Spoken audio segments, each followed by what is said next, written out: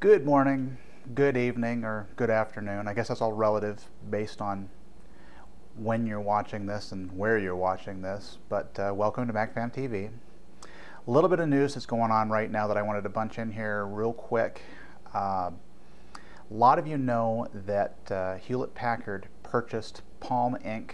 last year, 2010, for $1.2 billion. One of the things we got out of that was the HP TouchPad. Running Palm's, well, now HP's WebOS. Last week or a little before, HP canceled the entire WebOS program, and the HP TouchPad has been placed on, well, technically a fire sale. Went from $400 to $100 for the 16 gig and $500 to $150 for the 32 gig, which you can still pick up at some Best Buy stores and other retailers. Now, the catch here is a lot of people are rather nervous. They've purchased this device and suddenly there's no more support because obviously there's no development for the operating system anymore. The last generation of the touchpad that was sent out, or I should say the last batch that was sent out, a few have been showing up confirmed coming from Best Buy stores with Android version 2.2 Froyo.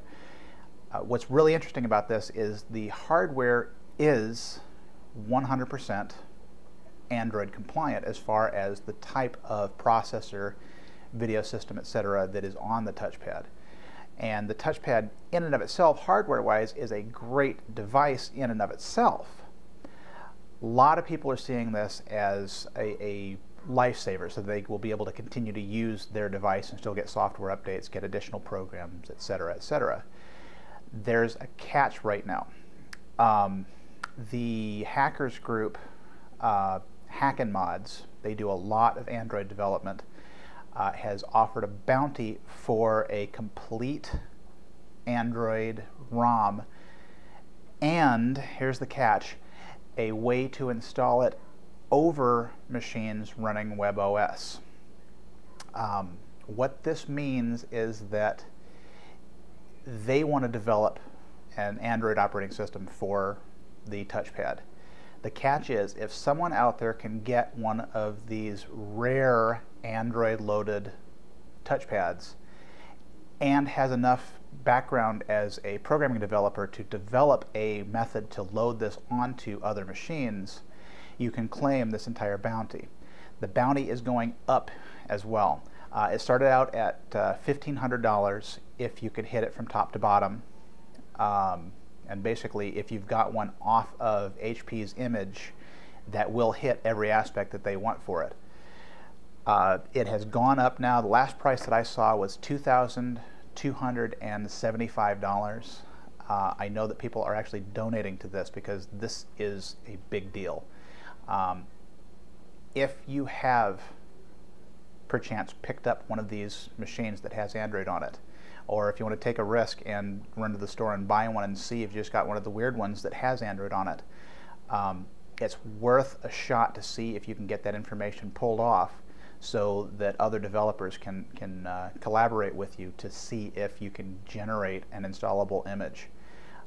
This is great. This is a bunch of people who are working with the open source concept and saving a device from extinction, which is awesome.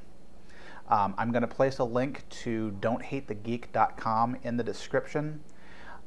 Yes, I didn't want to really tie these two together, but I will admit that I am writing for that article, and the article that I'm citing is my work. Don't Hate the Geek and MacFam TV are going to remain independent projects. I'm not going to be doing crossovers a lot, but this particular item is something I wanted to get the word out on as quick as possible. Anyway, I'm going to finish this with a little bit of video that was taken actually 1 week ago following the birth of Vic's sister's baby. She filmed a little bit that we never had a chance to get up because obviously the server wasn't working and I didn't have any information that I could use. But obviously that's fixed, so little clip for you. Hi guys! We're here at the hospital because my sister just had a baby. This is a brand new hospital that they made in extreme west of where we live. We We came out here to see my sister. The problem is that I've gone back to see her twice today, and she had the baby yesterday, so I don't doubt that she's tired. But we've gone back twice today, and she's fallen asleep. So I'm not gonna bug her. And I saw the baby. The baby's fine, but the whole family's here, and we're not going to do much more than expose her to 2 Mac fam at a time. So we're going to wait, and I'm going to go check on her in about 20 minutes to see if she's awake yet and if the baby needs to be cuddled and loved. And, you know, we'll see it later. In the meantime, we've got this awesome view of everything around us. This waiting room is fantastic for little kids. There's everything here. All the nifty little stuff here is where the kidney bean and everybody else is just having a great time looking. There is a TV.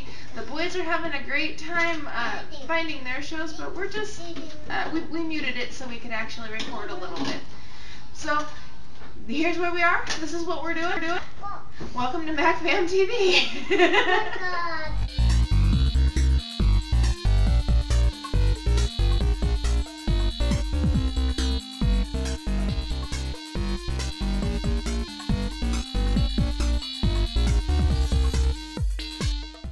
The baby was born yesterday, but I went back to see her today.